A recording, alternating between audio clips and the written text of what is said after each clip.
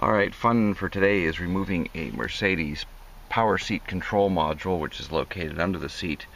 If you have to do any wiring on this thing, if you have to change a motor, whatever, there's only one real way to do this, and you're going to have to pull the whole thing apart. Not the whole seat, but you're going to have to do a little bit of work. And the first thing you're going to need is rotate your seat forward, pop the seat back forward. And then under the side cover, you've got the side cover here that goes along beside the door. Under here at the back, you'll find a hole, and in there, there's a Phillips screw.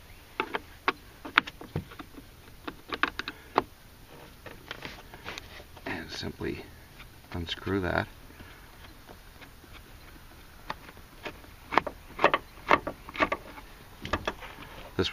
There's a bit of the seat back broken here from the previous owner. And now you're going to pull this out and push forward a little bit. There we go. And what it hooks onto is in the front. See, there's this, well, it's all nicely covered in felt so it doesn't make funny noises and squeak around on you. This little part here hooks around that little tab there.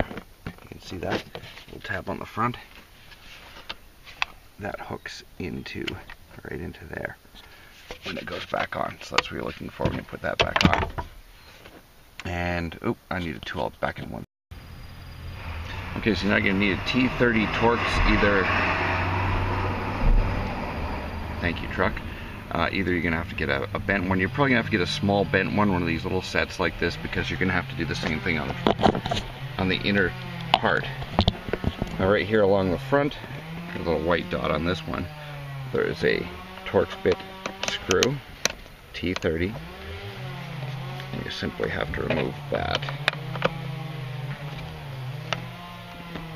Sorry for shaky bakey camera. No, I'm not going to make you watch me remove this whole screw, and I'll be back in a minute.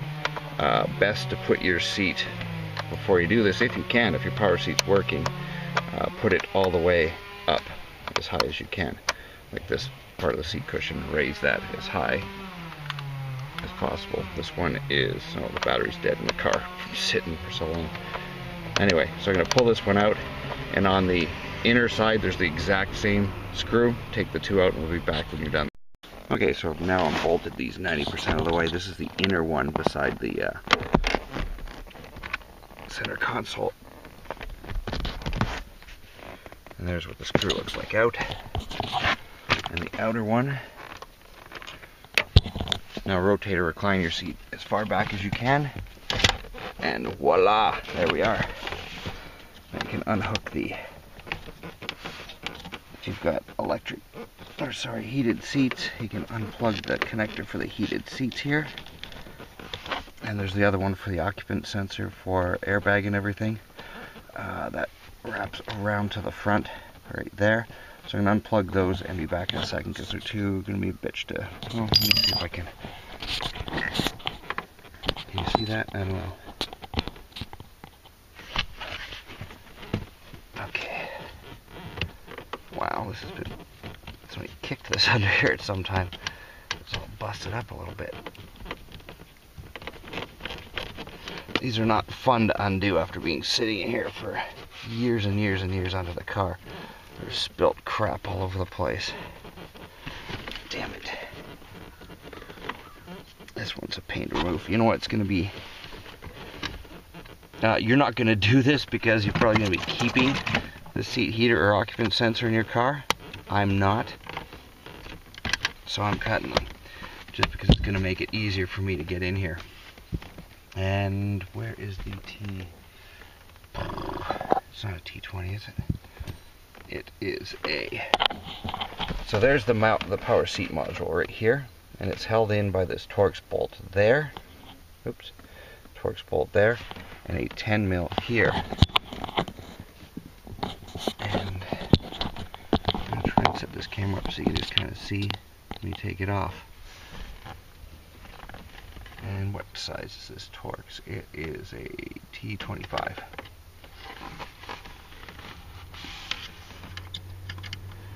Obviously for this one you can use a regular socket wrench Torx bit, but I happen to have this set with me in the car, so that's what I'm going to use.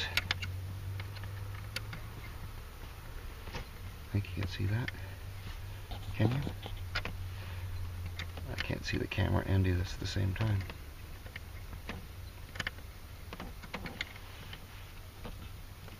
Well, there's two T25 Torx bits, or Torx screws right there. Obviously you're going to see the one that holds this mount for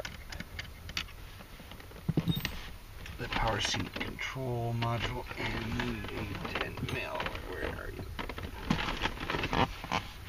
And now over on the outer side, there's a second part of this bracket. There's a 10 mil bolt here. You only have to take off the outer one. There's an inner one. It's part of the power seat mechanism for moving the front of the seat up and down, but only this outer one needs to come off.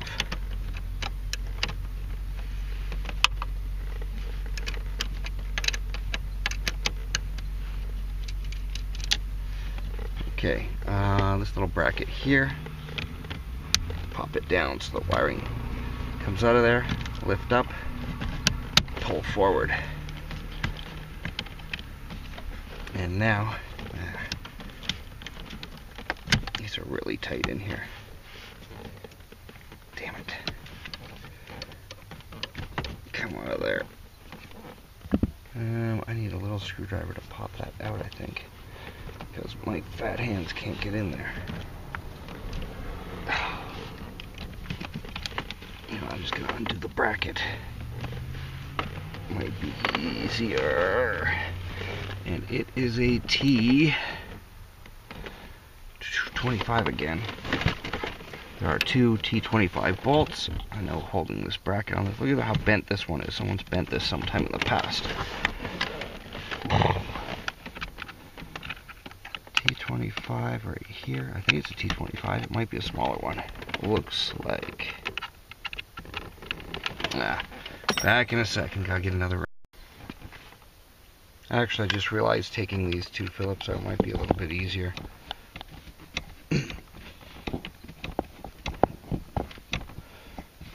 But this one was bent, so I wanted to try to reach under here and do something at some time. Probably replaced a connector. There's a Phillips here, and there'll be a Phillips here. I pulled the other one out, just seeing if this would be easier, and it is. Excuse my, got a bit of a cold going. Okay.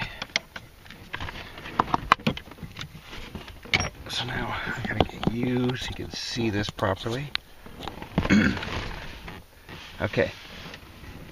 So you see the connector here going into the control unit. There's a plastic bracket around it. Push. And I don't know, do I have to take that screw out for that? I may have to. Nope. There we go. And there is the connector for it. I'm going to put it back on. Simply slide it in. There's two pegs on the side here. I hope you can see those. Two pegs there, two pegs there. They match up with the slots here. And, oops. It's got to go in this way. Push down and pull. And it will pull the connector down in. See that? As you pull on it, there's a little, you can push on both the one side and pull on the other. And to get it off, someone has broken this sometime in the past. Push, and it will push and raise the connector out. And now we're going to deal with the wiring on the back. First thing is, I'm not going to be able to, apologize, not going to be able to put the camera down anywhere solid most of the time on this. So on the back of this, on this one anyway, on the CLK, there's a bracket that holds the connector to the back metal bar here. That simply slides out. And then, now I'm going to get that T-socket and take this metal bracket off of here because it's kind of in the way for a minute. Let me get that wrench and be back in a second. Okay, back up T20 to take this off. I'm going to bend this bracket back how it should be. Someone just briefed on it, and there's just merely two Torx screws holding this plate, this metal mounting plate to the control unit.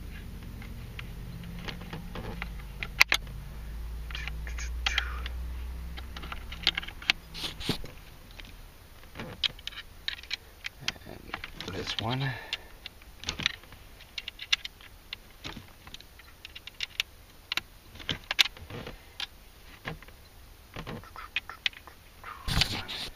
Oops, sorry.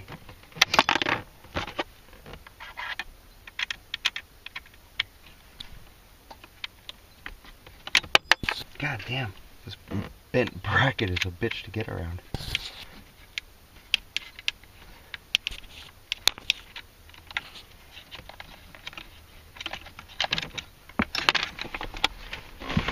Okay, bracket go home. Now, can you see me? I think you can. Let me grab a tiny, I had one 2 seconds ago. Tiny screwdriver. Pop that back cover off. I don't have it with me, but this will work. Now the back cover, there is a, oh wait, this one is already unfolded. This back cover it just covers over the switches, and you unfold it. Someone's under here unplugging stuff at some time. I know the power seat works though. And these are just all this will fold over and clip up. These two little clips will push up into it. And I just have to simply unhook. Obviously are these different? I don't know if they are individual enough that they can't be plugged into the other one. I'm going to swap them around to see.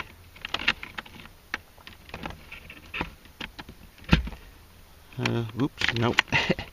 Apparently they can be plugged into any of them, so mark them so you know where they go. So there's those 5, plus there'll be one here. And as I was saying on that cover, it should pop up and snap like that to hold all the connectors in. And that is simply it. Thank you for watching. Reverse installation process. And this one's obviously on a C208, and there's the part number.